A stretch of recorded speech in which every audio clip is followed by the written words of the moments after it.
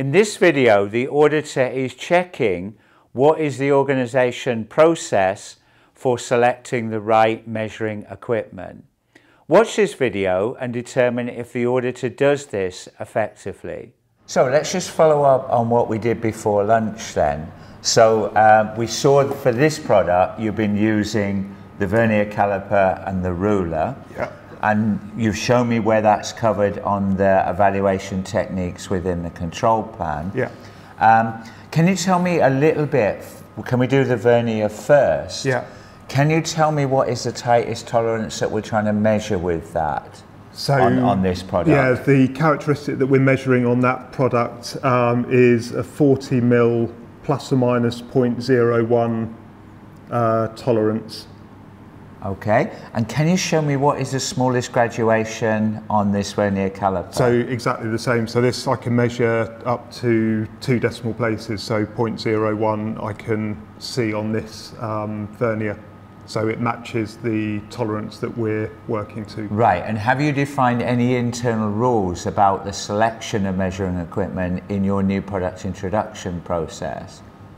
From my point of view, not that I'm aware of. So our basic approach is if the measuring equipment measures to the decimal places of the specification, then that's okay. So in the case of the vernier, 2 decimal places.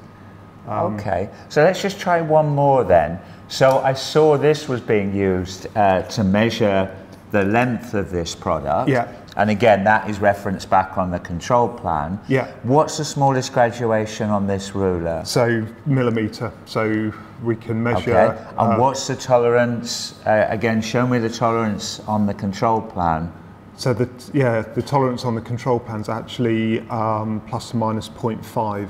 So I really have a serious concern about, are you selecting measuring equipment that has adequate discrimination when we compare it to the tolerances that you're specifying both in the product drawing and in the control plan. Yeah. So I intend to follow up on that when we move on in a minute to have a look at measurement system analysis. Yeah. It's interesting because in here we're just using the equipment that was defined in the early development phases, so we don't really get involved in determining the type of measuring equipment.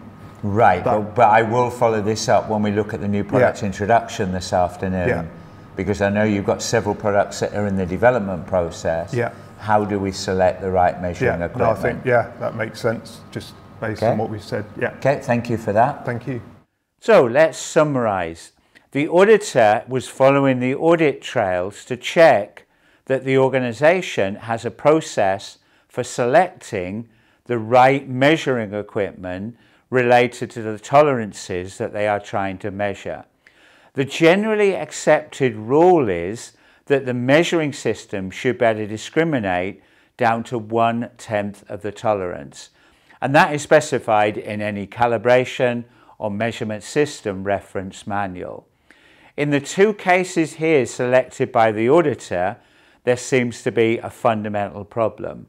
In the first case with the vernier, they are trying to measure a tolerance of 0.01 with a vernier that can only discriminate down to 0.01. So we are not going to be able to detect variation in the product with that type of discrimination.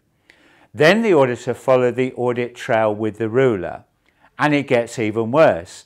So the smallest discrimination on the ruler was 1 millimetre, yet the tolerance they were trying to measure with the ruler was 0.5 millimetre. So the auditor has uncovered here that really the organisation has not got an effective process to select the right type of measuring equipment. So let's summarise the key learning points.